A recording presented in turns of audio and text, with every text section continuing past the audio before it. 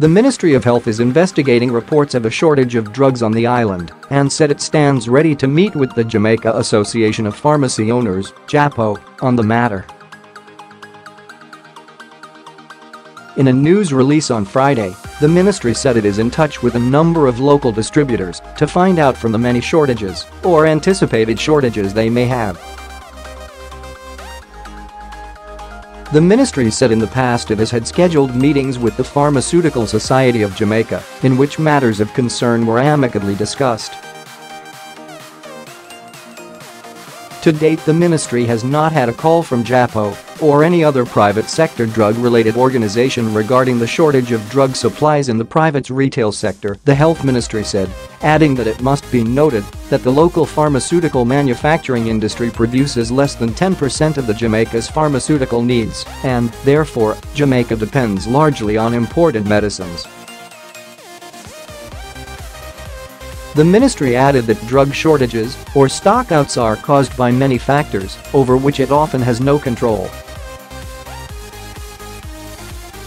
According to the ministry, these factors include global shortages affecting active pharmaceutical ingredients. In the absence of these raw materials, finished pharmaceutical products cannot be supplied.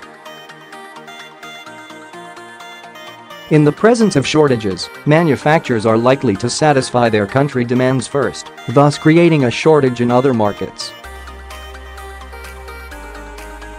Lack of early warning systems that could trigger impending drug shortages, thus providing adequate opportunities to prepare for the shortage.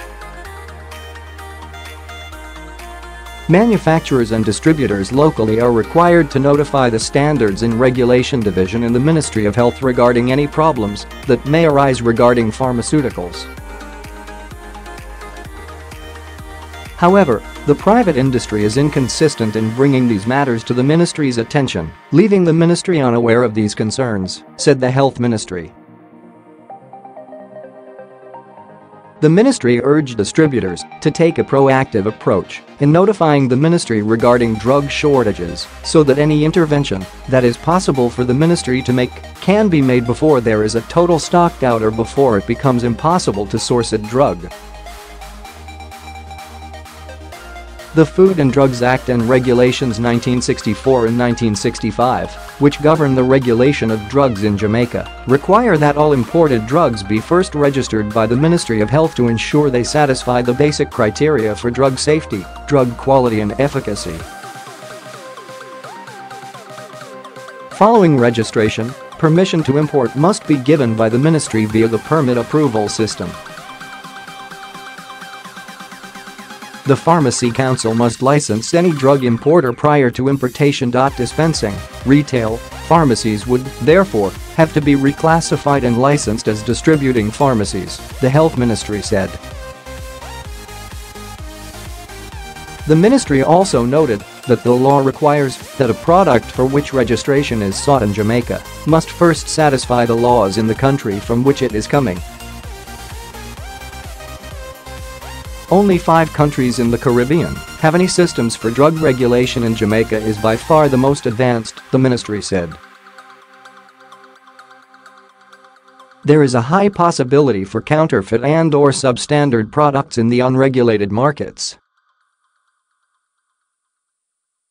Importation under such circumstances could subject the local market to undesirable products.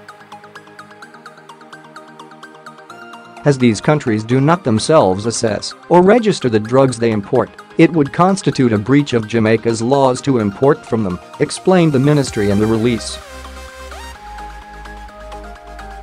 For the latest news, download our app at http://bit.ly/GETALOOPJMFOR Android and at http://bit